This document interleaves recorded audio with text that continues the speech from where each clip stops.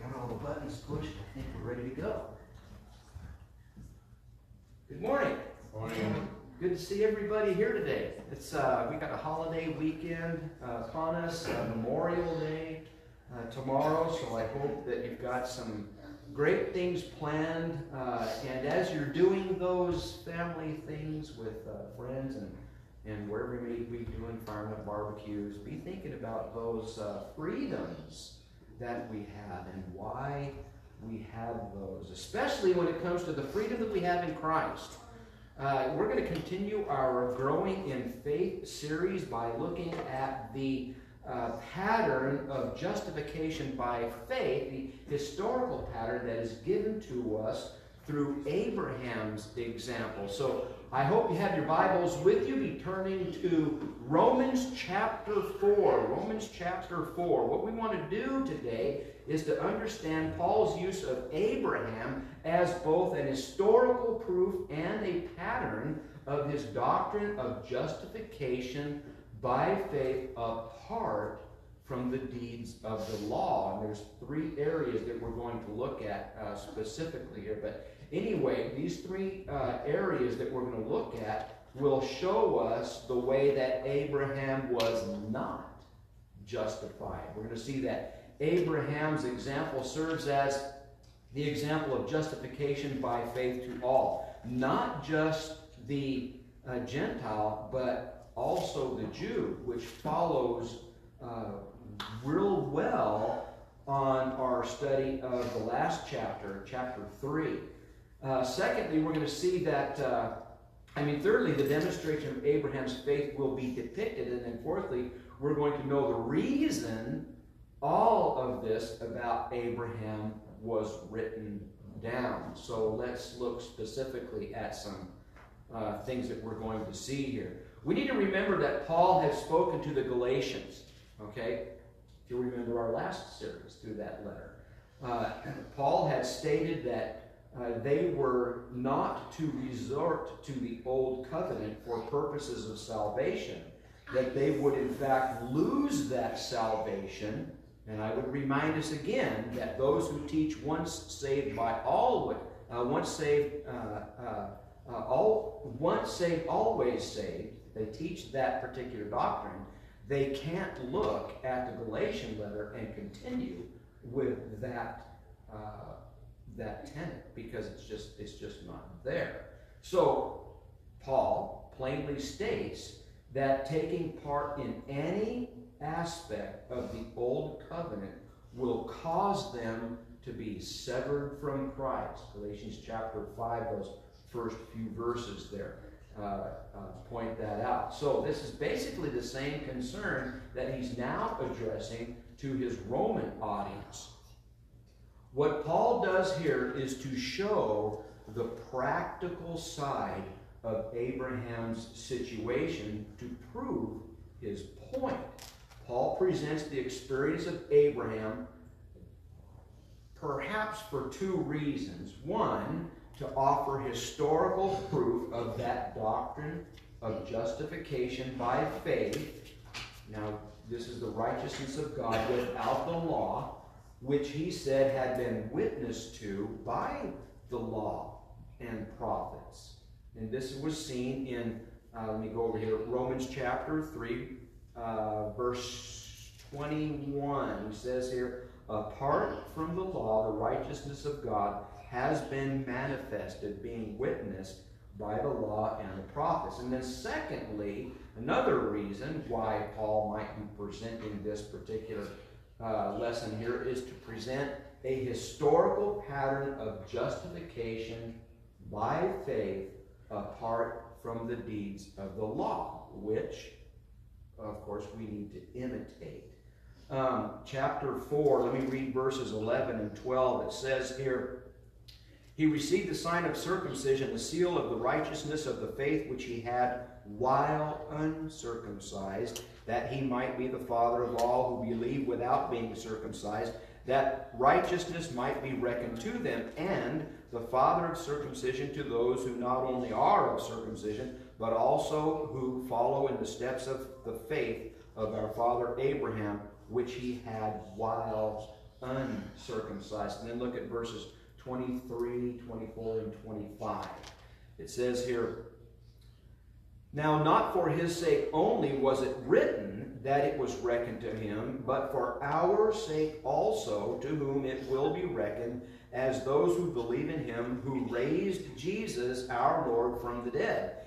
He who was delivered up because of our transgressions and was raised because of our justification." So there's kind of the direction that we're going to go today. So to begin with, we're going to look at the first of three ways in which Abraham was not justified.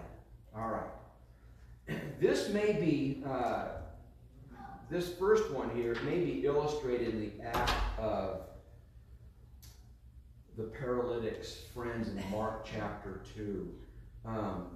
If you remember that story, you know, Jesus is teaching in a house, and the house is packed with people. You could say it's pretty much standing room only, and there's people at the door. And this individual, he was paralyzed. He's on a pallet, you know, he's on a bed. It's kind of like one of those a soft stretcher, as it were. You know, if you Sherry and I like the series MASH, you know, and they'll have those soft stretchers for the soldiers, and so they would carry them from point A to point B, and this fellow was carried by 4 of his friends, so they each have a corner of his bed, and I would imagine it doesn't have those wooden bars, you know, like the soft stretchers that were used in the MASH series, or you know, by the soldiers on the battlefield.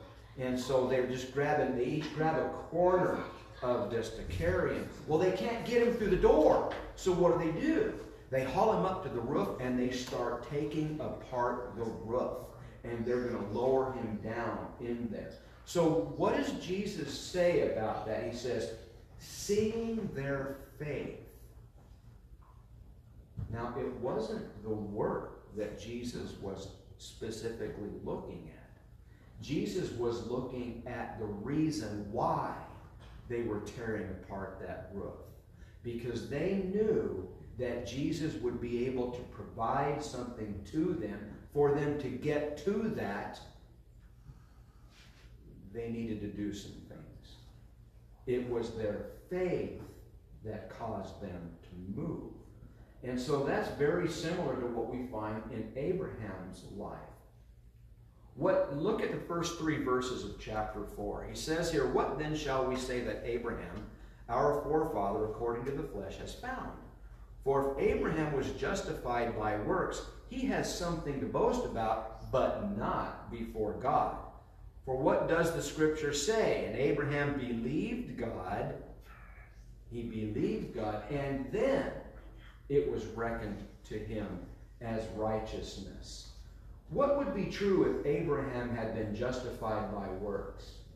You remember from Galatians chapter 3, it starts out, Galatians chapter 6, Paul told them, but even if one of you, I'm sorry, I'm going to misquote that, and I don't want to do that.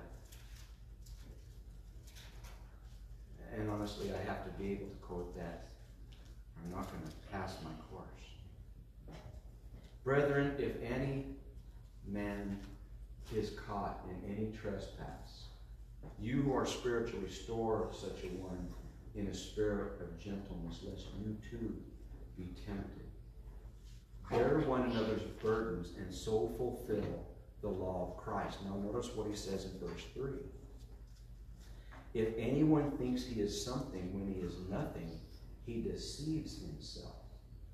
And so that's why Paul says what he does to the Romans here in verse 3 here.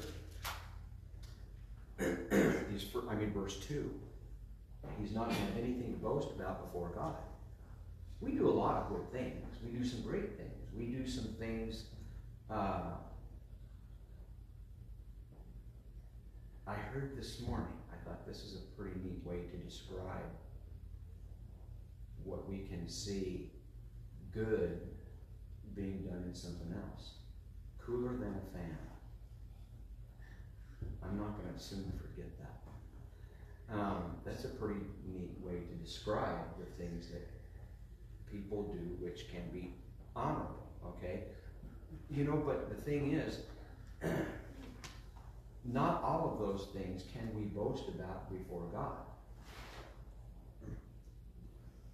And we really do need to keep that in mind. Paul refers to an Old Testament passage here. There in verse 3. This comes from Genesis chapter 15, and we're going to look at this in greater detail here in a minute. But the reason I think Paul cites this particular passage is to show that we are justified by faith and not by law, not by the works. You know, there were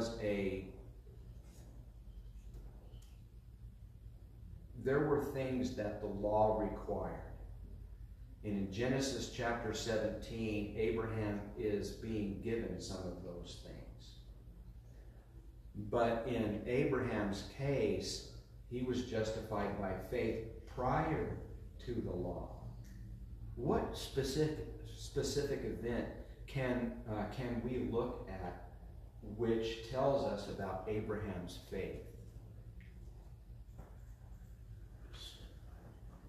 Remember when he was told to sacrifice his son? Abraham never questioned that. Why did he not question that? Because I believe that Scripture teaches there always Abraham had in the back of his mind that God was going to do something different. And so, without question, he went all the way through that. He took Isaac, he took the wood for the fire, took them both to a place of sacrifice. Abraham got to the point where he had tied up his son, laid him out on the altar, and as that picture showed, which describes our text really well, he had that knife up in the air ready to slay his son, and God stopped him. Why did God stop him? Because God recognized his faith. That's important for us. But it's not our works, it is our faith which justifies us.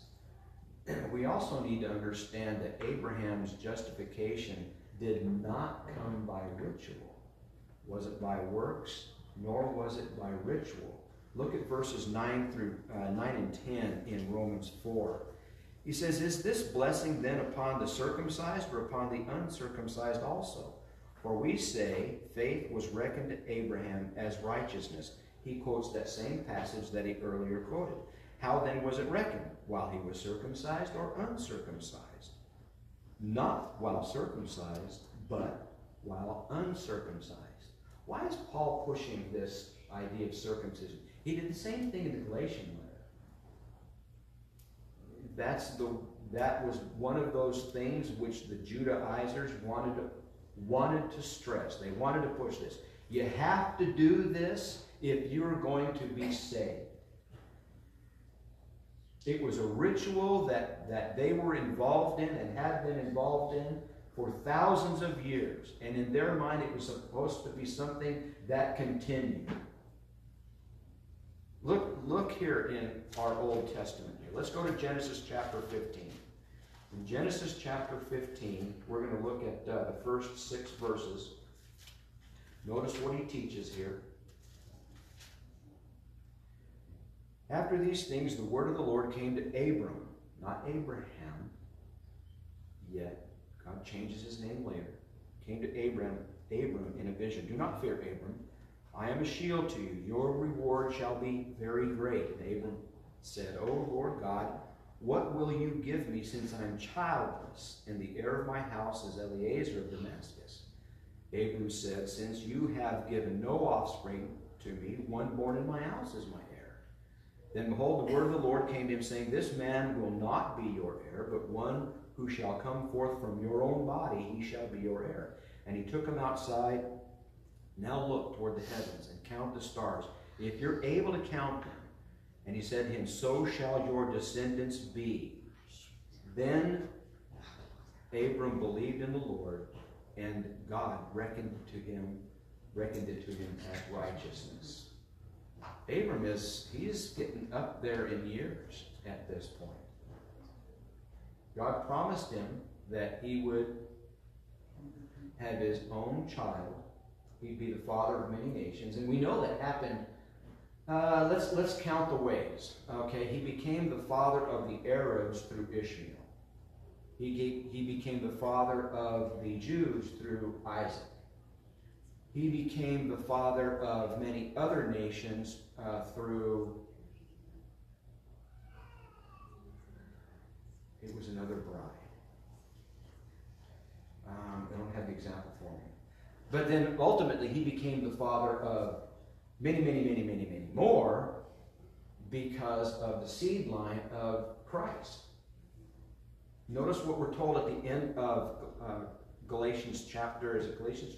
Look at Galatians chapter 3, verse 20, I believe it's 26.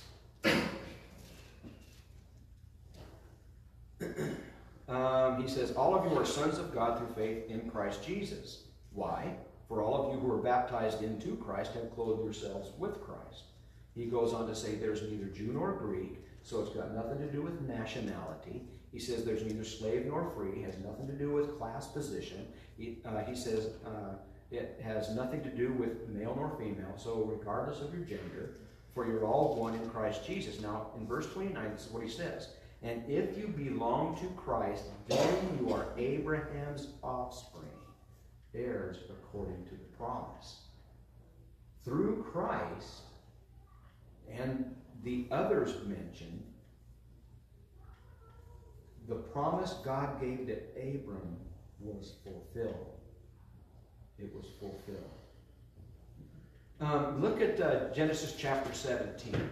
So God gives him a promise there. In Genesis chapter 15, he is told about that nation, that seed promise, basically. But in Galatians, and we have to point out that in 15 verse 6, it says there that his faith was reckoned as righteousness. Now, 2 chapters later, this is what we find in Genesis chapter 17. He says, I will establish my covenant between me and you and your descendants after you throughout their generations for an everlasting covenant to be God to you and to your descendants after you. And that's verse 7. In verse 10 he says, this is my covenant which you shall keep between me and you and your descendants after you. Every male among you shall be circumcised. So we find then that Abraham was counted justified, right? He was found righteous, right? By faith 2 chapters earlier. And so we find that it's not by ritual that we are saved. Again, it is by faith.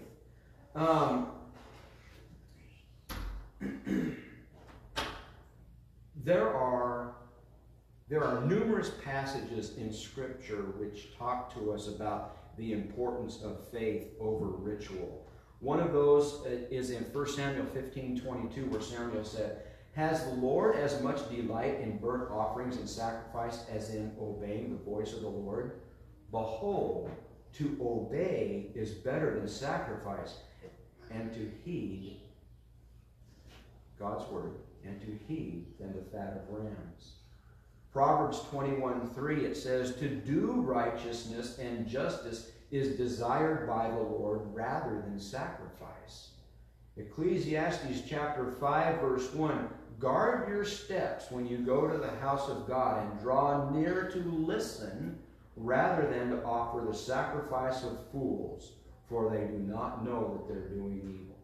People that offer ritual, whatever ritual that may be to God, and I'm talking about those of us, and I think it's important for us to know, it's easy for us to apply this to false religions, to Christians who are worshiping in error, to those who would rather offer rituals rather than to listen to the truth of the New Testament. But we in the church can fall prey to this too if we look at baptism more than a ritual rather than an aspect of salvation, which it is. We can fall prey to this if we apply an importance of attending a worship service rather than listening to the messages and being an encouragement or accepting encouragement within that service. Do you see what I'm saying? And so it's very important for us to understand that as well. Isaiah chapter, I want to say chapter 1.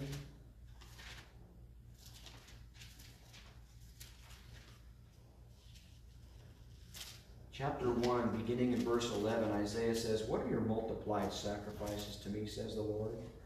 I have had enough of burnt offerings and rams and the fat of fed cattle.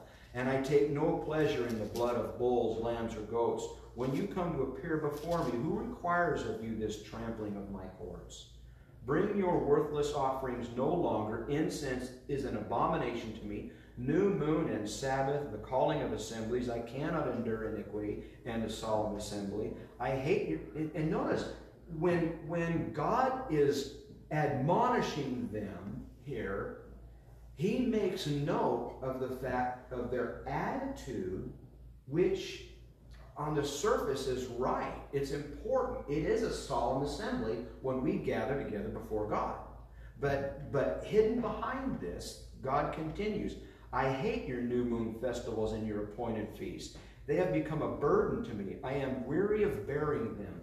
So when you spread out your hands in prayer, I will hide my eyes from you. Yes, even though you multiply prayers, I will not listen. Your hands are covered in blood. Wash yourselves, make yourselves clean, remove the evil of your deeds from my sight. Cease to do evil, learn to do good, seek justice, reprove the ruthless, defend the orphan, plead for the widow. Come now and let us reason together, says the Lord. Though your sins are as scarlet, they will be as white as snow. Though they are red like crimson, they will be like wool. If you consent and obey, you will eat the best of the land." There's a phrase that it'll go around the internet from time to time, but it says, "No God, no peace." And that is N-O. No God, no God. And he says, "No peace." But then the next phrase is, "No God, no peace." K-N-O-W. If you know God, you're going to know peace. And that's kind of what Isaiah is putting forth here. Hosea says, "For I delight in loyalty rather than sacrifice, and the knowledge of God rather than burnt offerings." And we're told in Micah chapter 6, basically something very similar to that. In Micah chapter 6, beginning in verse 6, "With what shall I come to the Lord and bow myself before the God on high? Shall I come to him with burnt offerings, with yearling calves? Does the Lord take delight in thousands of rams and 10,000 rivers of oil? Shall I present my firstborn for my rebellious acts, the fruit of my body for the sin of my soul?" Verse 8, the prophet says, "He has told you, O man, what is good. And what does the Lord require of you? But to do justice, to love kindness, and walk humbly with your God." That's a really good passage to help us understand the expectations of God. Jesus himself said it in the Gospel of Matthew. He says, "I desire compassion and not sacrifice." We're also told what in John 13, think 33 and 34, it says, a new commandment I give you, that you love one another. If you have love for one another, then they will know that you're my disciples. That's how we delineate ourselves from the world. And boy, I'm telling you, in this day and age, that's absolutely needed. I'm going to get on a soapbox for just briefly. We've had a shooting in Texas last week, which was absolutely bloody. We had a fella in California drive his car up on the sidewalk and hit some kids. And people want to know. They ask the question, why? Why is this going on? And we can tell you exactly why. You get rid of God, and this is the exact result. If you don't want God, then quit whining about what you see. It's your own fault. Absolutely. Okay. You know, the purpose and example of Abraham's circumcision, you know, is seen for us in our text. The purpose was to illustrate a covenant, a pact that God had made with the people here. I need to interject something here too, because there have been some that said, you know, that it's a good argument to point out why circumcision is not required today. Because as we read in the Galatian letter study that we're talking about right now, they're saying that it's really not a good argument because women can't partake of circumcision. Obviously, this is physically true. But I will say that it's not a good argument because women are personally involved in this. And we have we have a perfect example of that between Moses and Zipporah. God was not happy with Moses. And we can read about this in, I thought I wrote down, yes, in Exodus chapter 4. And so, because Moses and Zipporah, they had 2 children, only one of whom had been circumcised up to that point. I do not believe that it is without understanding that maybe because the second child had not been circumcised, it was very impactful upon Zipporah.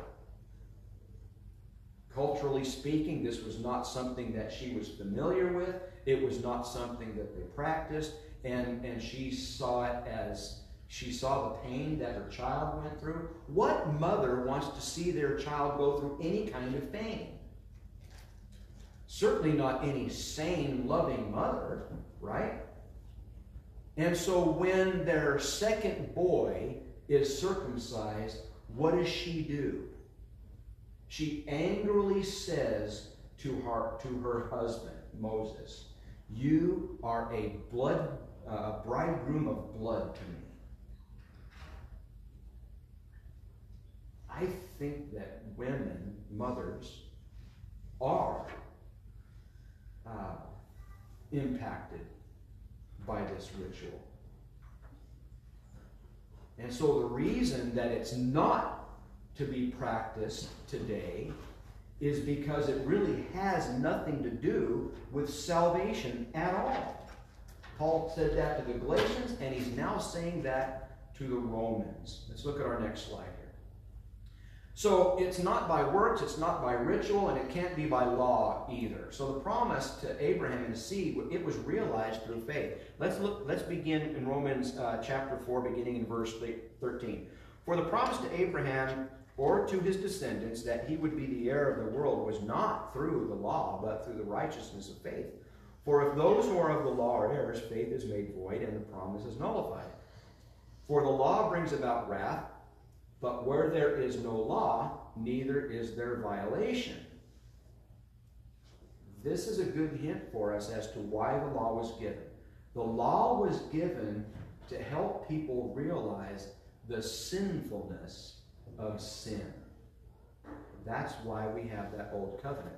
Thou shalt not do this, thou shalt not do that, thou shalt do this, thou shalt do that. Right? And when we disobey God, we sin. We fall under the penalty of sin, which the Roman letter has said is death. Romans chapter 6, verse 23. And we need to be clear. We've already seen 3:23 says, all have sinned and fall short of the glory of God. So we all need justification. How do we get that? That's why we're having this discussion in chapter 4. Abraham's justification was not by law, but by faith. And so it is realized here. In the beginning, let's finish reading verse 16. For this reason it's by faith, that it might be in accordance with grace, in order that the promise may be certain to all the descendants, not only to those who are of the law, but also to those who are of the faith of Abraham. So he's talking about two different groups of people. The Jews who had been living under law, but then when he talks about the faith of Abraham, he is pointing directly to the Gentiles because they were not under the law. They had the faith of Abraham, expressing that faith in God, in Christ, in the Spirit, before any indication of the law was given, just like Abraham. Verse 17, as it is written, a father of many nations have I made you, in the sight of him whom he believed, even God, who gives life to the dead and calls into being that which does not exist. And so the kind of faith demonstrated by Abraham is seen in verses 17 through 22. It is the same kind of faith that we need to pattern. And there's 5 things here that I want us to see. First of all, there is the reckoning of his faith. Verse 17, he believed God. That's the reckoning of faith. Secondly, from verse 18, there is the basis of his faith. That which had been spoken, so your descendants shall be. Okay? It is a reflection upon the basis of God's word. God said this. If God said it, it's fact, and it can be believed. Okay? It comes from God. It's not coming from man. It's not coming from, some so-called religious leaders. It's not coming from Muhammad. It's not coming from Confucius. You get my drift. It's from God. And so the basis of faith is God's word. What's Romans 10:17 say? Faith comes by hearing, and hearing by what? By what? The word of God. A respectfulness of truth. And that's exactly right. Thirdly, there is the consideration of his faith. This is from verses 19 and 20. Without becoming weak in faith, he contemplated his own body, now as good as dead, since he was about 100 years old, and the deadness of Sarah's womb. Yet, with respect to the promise of God, he did not waver in unbelief, but grew strong in faith, giving glory to God. And so the consideration of his faith has everything to do with reflecting upon the promise of God. How do we do that? What helps us to remain faithful? What we're about to do in a few minutes. One of the reasons why we have a communion on the first day of every week, just like the Christians did, according to Acts chapter 20, verse 7, is so that we can be focused once again on a promise and why that promise was given and how that promise is received. God promised us eternal life through the sacrifice of Christ. We have faith in that, and we are reminded every first day of the week. Fourthly, the persuasion of his faith. Look at verse 21. Being fully assured that what God had promised, God was able also to perform. God's power. Why do we have a Lord's Supper? We cannot have a Lord's Supper apart from the resurrection of Christ. If he can be raised from the dead, so too can we, right? That's what we will read about in Romans chapter 6, those first few verses there. That's right. we too can be raised from the dead. And that's just a nice promise to know that we don't have to suffer eternally in hell. The fifth one is the effect of his faith. Look at verse 22. Therefore also it was reckoned to him as righteousness. And that's the effect. When we trust God, when we have faith in God, when we hear his promises and believe his promises, we too can be justified by that faith. Amen? That is, it's a great thing. You know, it is well seen in the example of Abraham that we can only be saved by faith and not by works. I don't want us to get the idea that faith alone, because, folks, that phrase can't be found in Scripture. By faith alone. Okay? We need to understand that. And so the faith that we express, it is a responsive faith. It's no different from when Abraham took Isaac to be sacrificed.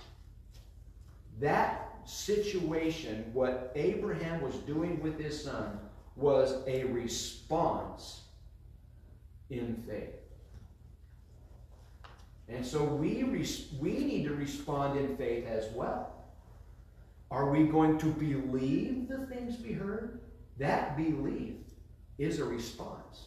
Are we going to, as a result of that belief, confess Christ as our Lord? If we confess Christ as our Lord, that is a response of believing the things that he said. Christ can be my Lord. Christ created the world. Christ holds the world together. We find that in the Colossian letter. Christ saved me from my sin. We find that all throughout Scripture. We can believe that because that's the response. We repent from our sin. If we're going to call him Lord, that means he directs my moral decisions, right? And then we are immersed into Christ. Because it is in that act where, according to Acts chapter 2, verse 38, our sins are washed away as though never having been there. What did we read in Isaiah? You shall be whiter than snow. Though your sins be as scarlet, you shall be whiter than snow. That's what happens by faith when we are baptized. We simply cannot gain eternal life through earning it, through ceremony, nor by following some devised set of rules. Trust in God, trust in God's sacrifice through his Son, and we will be cleansed from our sin and wrongdoing. Amen? Amen. The lesson is yours today. If anybody has any need, won't you come forward while we stand and sing? What can wash away my sin? Nothing but the blood of Jesus. What can make